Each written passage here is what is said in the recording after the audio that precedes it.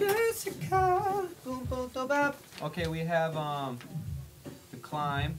We have the chorus we're working on, except we need actually a few bars before the chorus. It's kind of pre-chorus section.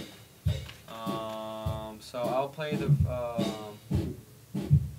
verse for you. We have E, B. Here we go. Yeah, so we have 1, 2, 3, 4. 1, 2, 3, 4. 1, 2, 3, 4. 2, 3, 4. 1, 2, 3, 4. I'm playing it pretty fast. So sorry.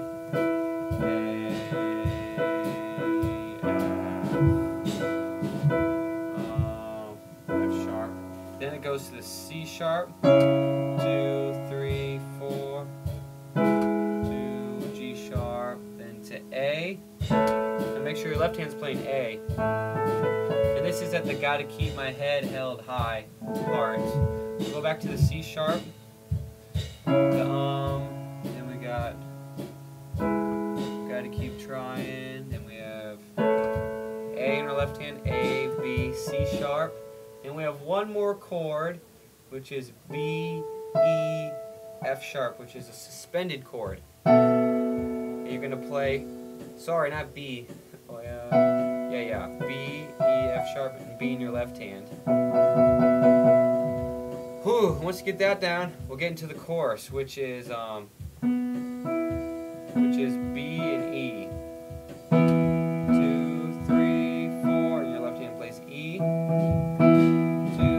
3, 4, you do it again. E, and it goes down to A.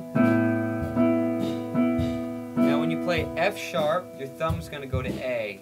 Your fifth finger or whatever finger is still on E stays there. 2 of them, then you play B with your thumb. It starts over on E. And make sure you go back to B, E. 2, 3, 4.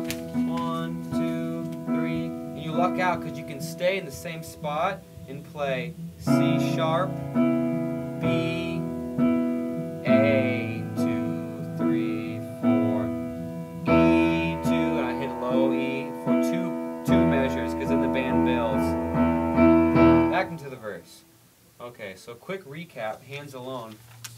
On the chorus, you're just playing B and E 12 times, and then your thumb goes down to A, E only 4 times, and that's during the F sharp and the B in the left hand. Then it goes back to B, E, and you just play that all the way out, and your left hand is what changes kind of the value of the chord, because you have that E, and then you have that C sharp, B, A, E, and your right hand can just stay the same.